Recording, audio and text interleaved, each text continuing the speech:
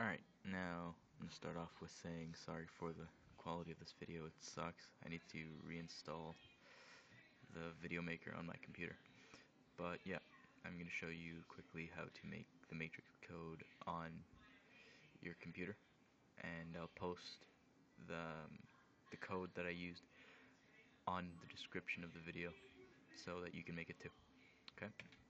Now what you're gonna want to do first is download a program called Microsoft Visual 2010 Express, and it's the one with C pound, right? Microsoft Visual C pound 2010 Express. Don't know what that C stands for, but oh well. Now what you're gonna want to do is cancel. You know what? You're gonna want to go to File, New Project, and if I could just discard that, right? Then you're gonna want to go to Console Application, which is right here, right?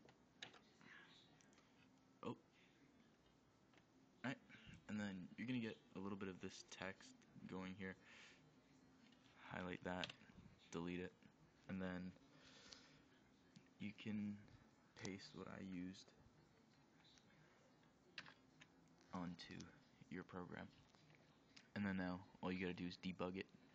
Start debug. You should get this dialog box popping up at the bottom of your screen saying 0 errors, 0 warnings, and 0 messages.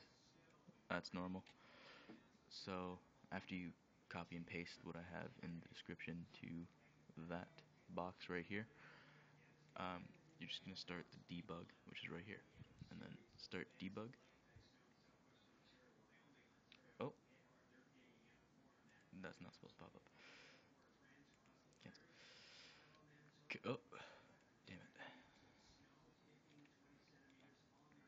Okay, so then this black screen will pop up, and then you just press any key. Then there you go.